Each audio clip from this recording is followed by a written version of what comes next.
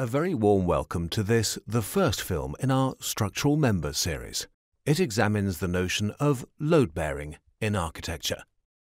Objects have been falling to the ground when dropped ever since the Earth was formed. It wasn't until the 17th century, however, that mathematician and physicist Sir Isaac Newton first explained why. Legend has it that in the year 1665 or thereabouts, he was hit by a falling apple as he sat under an apple tree.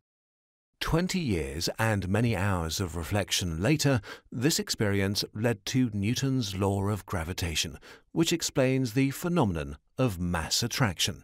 Here on Earth, this means that, unless prevented from doing so, all bodies fall towards the center of the Earth. For architecture, this means that the various components of a building have a natural inclination to collapse and that they may, in some cases, need to be prevented from doing so, as in this building.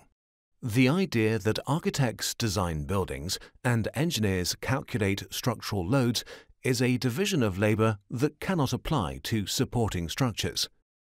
They too must be designed, and if architecture is the synthesis of structure and form, then architects clearly have a role to play.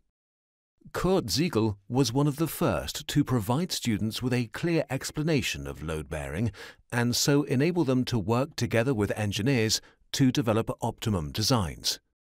Incidentally, Siegel studied both architecture and civil engineering in Dresden.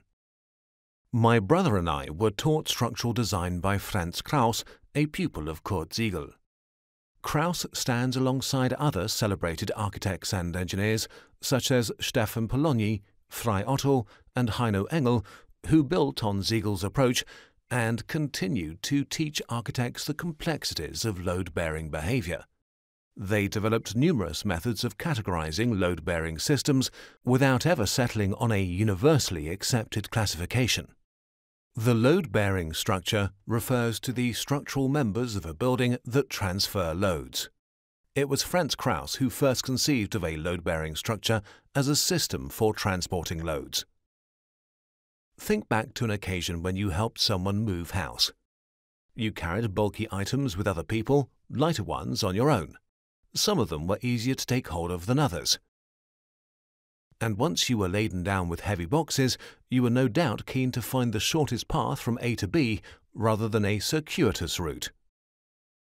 Summary. Just as objects are drawn towards the center of the Earth, so are buildings and their components. In construction, this is known as the transfer of loads, and for it to work properly, buildings need a load-bearing structure that is designed by architects and engineers together.